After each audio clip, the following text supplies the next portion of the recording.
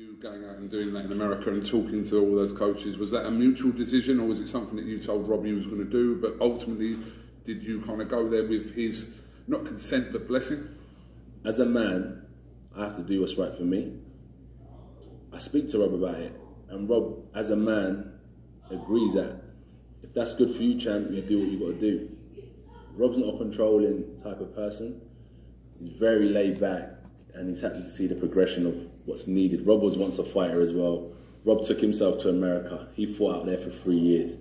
So he gets that transition, do you know what I mean? And it's only right at this stage in my career that I do it as well. Hindsight, do I have any regrets? Maybe. I wish I would have done these things sooner. But I've done it now, and I think it's only going to add to my game. No one can make me. None of these trainers, in my humble opinion, with all due respect, no one can make you, do you know what I mean? But it's what you take from it. It's your application from what you get in that environment. So I'm just taking. Those are the words of Anthony Joshua, and that, of course, was the extensive interview he had with Kugan Cassius. Shout out to him for conducting this viral video.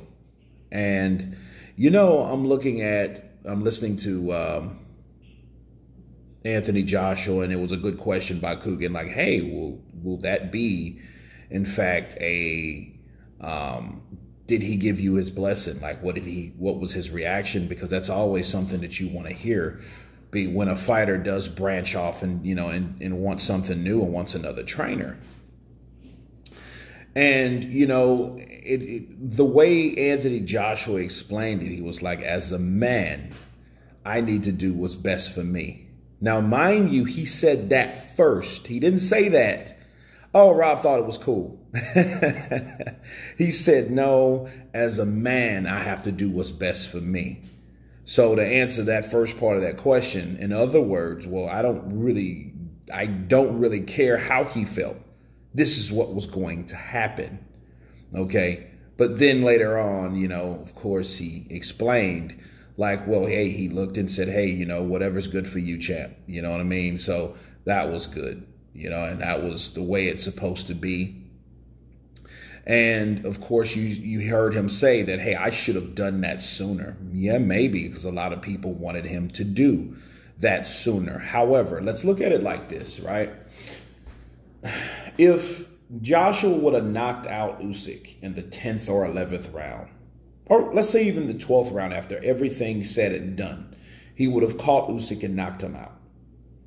Nobody would be having these conversations. Or better yet, the question to ask yourself, would these conversations have even took place that he needs to sack Mccracken and he needs to do this and do that? You know, because no one really cares when you win, I noticed.